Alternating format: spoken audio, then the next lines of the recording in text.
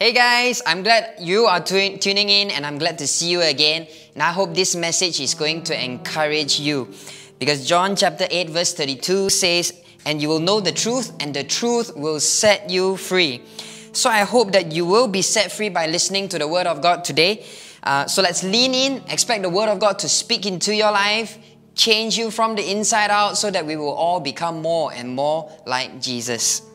So last week, we learned that we are to move on. We're to make goals, go for our interests, and pray for our country. But looking at the news and what people around us are saying every day, we still worry about COVID-19 and about our future. We just can't help when everybody is just talking about it every day. The news is talking about it every day. Especially when we read things like SPM and STPM are going to be postponed yet again. So in worrying times like this, sometimes we can't help but wonder, is the world ending? If it's not ending, is this a sign that the world is ending soon? And when we think about things like that, we get even more worried. And we just hope that we get to hear from somebody or read something that will give us some amount of comfort and basically just to tell us everything is going to be okay. So in times like this, you might hear a lot of things from many different sources actually. You might hear that someone had a spiritual vision about what this situation is for and when it will go away and what is going to happen in the near future. Or you might even hear somebody saying that they had a revelation. A revelation is a vision from God about the purpose of COVID-19 and when a cure will come. Or even a written letter from a reliable source describing the reason for COVID-19, or rather God's vision for COVID-19. Well, obviously you know better to not listen to those. But here's the point. The reason why we're even entertaining all these thoughts is because we're really worried. And we want to understand what is happening and hopefully get some comfort and someone to tell us that things are going to be better. Well, Paul in the Bible has something to say about the end of the world, also described as the day of the Lord, also described as the second coming of Jesus. This is what 2 Thessalonians chapter 2 verse 12 says. "Don't be so easily shaken or alarmed by those who say that the day of the Lord has already begun. Don't believe them. Even if they claim that they had a spiritual vision, a revelation, or a letter supposedly from us." Well, the us described here is Paul and people who do ministry with him.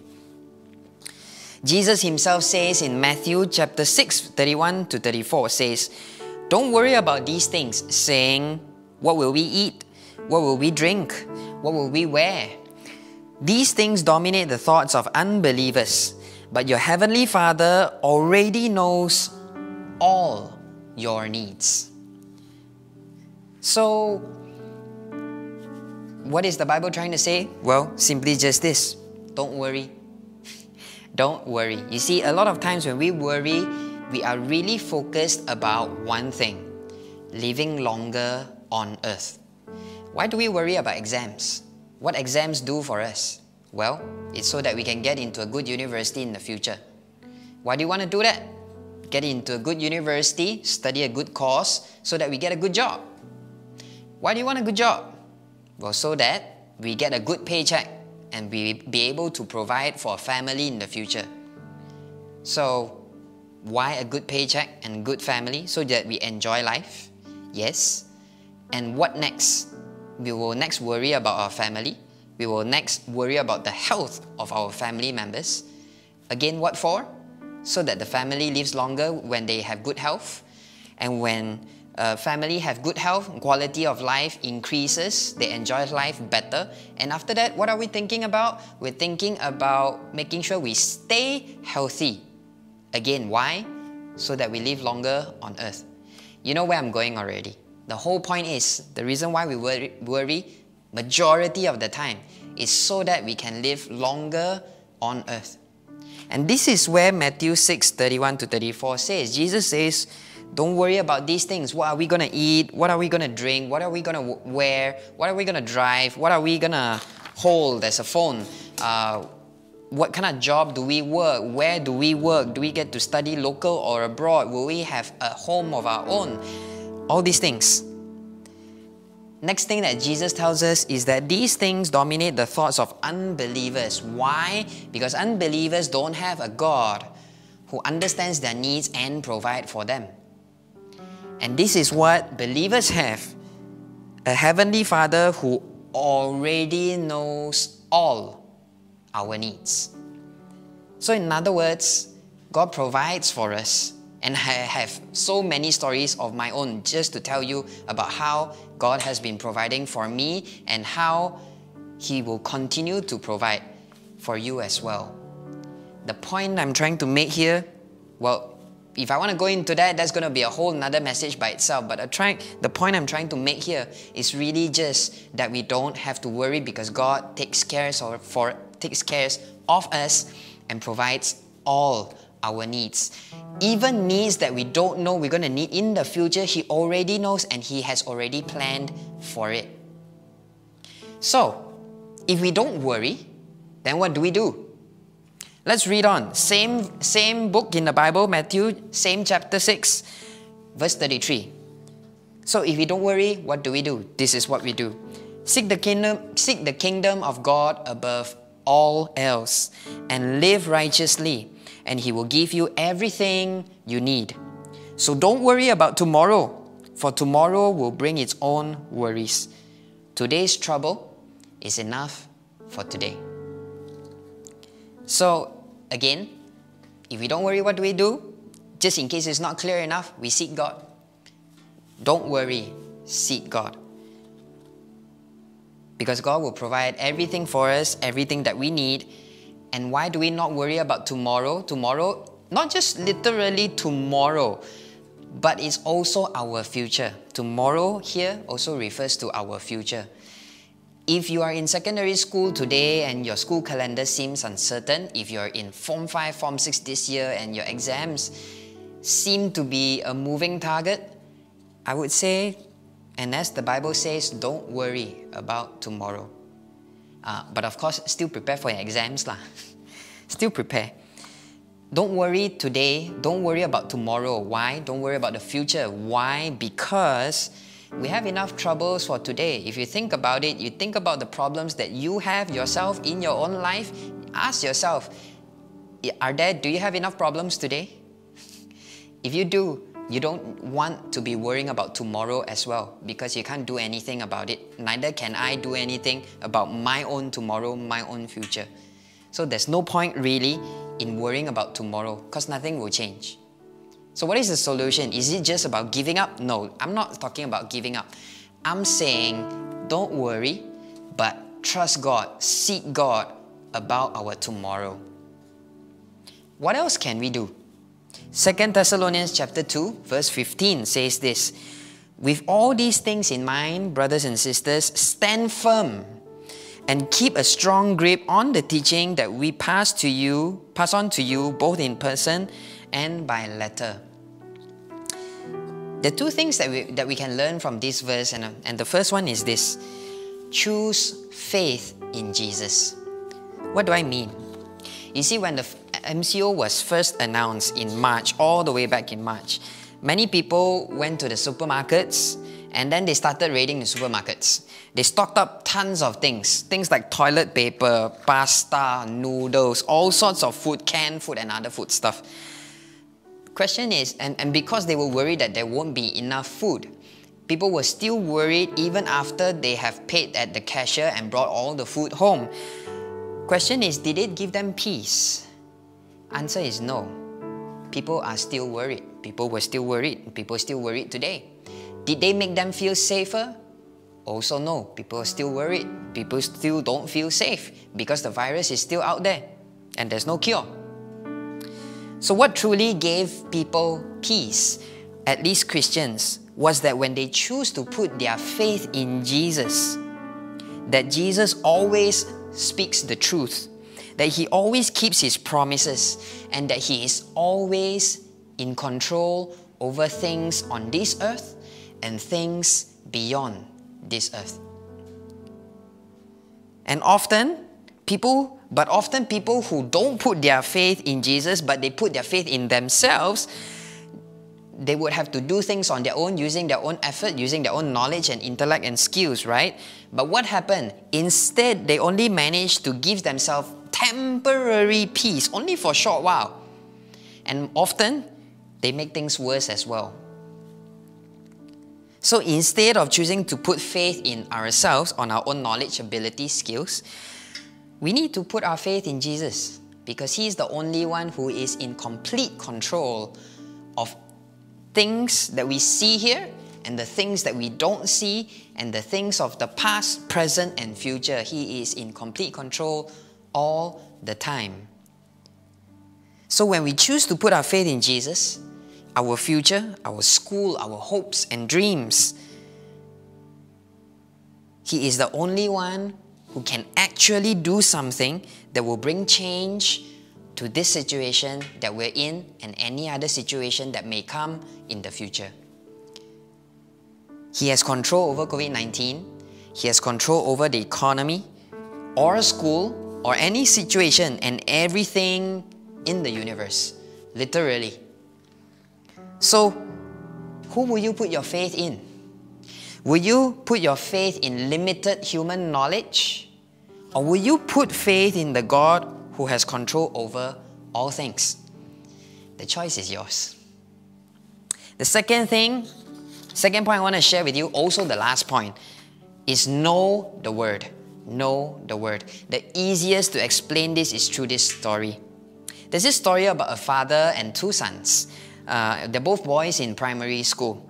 So one night, the father called both boys and sat them down and talked to them. The older boy sat down, he paid full attention and listened to the father very carefully. While the younger boy, on the other hand, he sat down for a short while, he got restless, he went to play his toys, and then went to the kitchen to check out the mom, see what the mom is doing, and then went to the toilet and then came back. By the time the little boy came back, the father had already finished talking, and everyone went to bed. The next day, the boys went to school, expecting their father to be there to pick them up after school when the last bell rings. But when the last bell rang, the father was nowhere to be seen. The older brother said, "Let's wait at the assembly area." The younger brother had questions, but he didn't ask. He was like, this is weird, this is not normal, but okay, simply because the older brother says so. So they waited 15 minutes. The younger brother was getting a little bit more worried. 15 minutes felt like a very long time to him. And he looked at the older brother. The older brother said, "It's okay, he will come. We just need to wait here."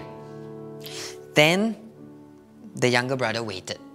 It's been 30 minutes now and rain had started to come down. The boys went into the shade.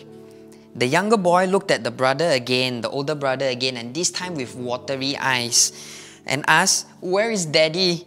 Is he coming? Does he still want us? Why don't we go home with your friend's daddy? They're leaving right now." The older brother said, No. We just need to wait here. Our daddy will come. It's been 45 minutes now, and the rain got heavier. There are puddles all over the assembly area, and the boys' shoes both are all wet from the splashes of water.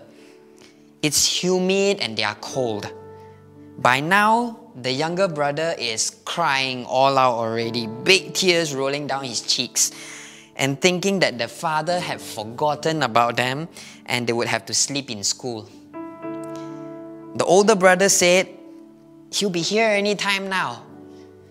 But the younger brother he just ignored the older brother. He's just so overwhelmed by his emotions. He's just so sad. He just kept on crying. And at the end of 1 hour, the father finally arrived. They see the father's car driving in, and the father got out of the car with umbrella, bringing both boys into the car. On the way home, the younger brother, with tears still rolling down his cheeks, he asked the father, "What took you so long?" The father smiled and said, "Well, I went to get your favorite food for lunch. That's why I was late." Then the younger brother was happier but surprised, and then he asked, But why didn't you tell me? Then I don't have to be so worried." The father said, "Son, I did. I wanted to tell both of you last night, but you were too busy playing your toys. You were too busy going around and checking out what's happening around the house. And by the time you came back, I had already finished telling what I had to say to both of you." So guys, girls, what am I trying to say? Well, if we don't know God's word, like how the younger boy doesn't know his father's words, we don't know what are his promises, his assurances, and his will and his plan. The word gives us bearings, direction. God's truth sets us free. But only when we know it, we can claim it. If we don't know it, we don't know what is there to claim. So when we put our faith in Jesus, and when we know the Word of God, we will be comforted, we will have peace, and we will have a wonderful hope for the future and strength to go through today. So everything we do while we're alive, all the worrying that we're doing about now and about the near future, there's only one purpose, is to stay alive on earth longer. But we can't stay alive forever with our own effort. That's why God gave us eternal life through His Son, Jesus. Only those who believe and put their faith in Jesus will have life after earth. That's the only way to continue living. People who put faith in themselves try to live longer with their own effort and will end up having to fear and worry many times over many things that they don't have control over. And that's a very long list. And right now, probably the first thing on the list is COVID-19. But for people who put their faith in Jesus, we will have confidence, hope, and strength to go through the challenges, to go through the challenging days, because we believe Jesus has full control over what is happening in the past, in the present, what's happening right now, and those in the future. And they have surrendered all of their life to Jesus. They have allowed Him to deal with it and just trust Him. So would you trust yourself, or would you trust Jesus? Let's pray. Dear Lord, in days like this, where even the end year, we're not too sure what's going to happen, even when we're not sure whether we're going to celebrate Christmas together with the rest of our friends, or are we still going to be stuck at home? In days where we're not sure whether our exams are going to be postponed again, or even for the matter where what's going to happen in early next year, teach us and help us to put our faith in You, the only one who has control over everything. As much as we hate to admit that we don't have control, the fact is only You have control over everything.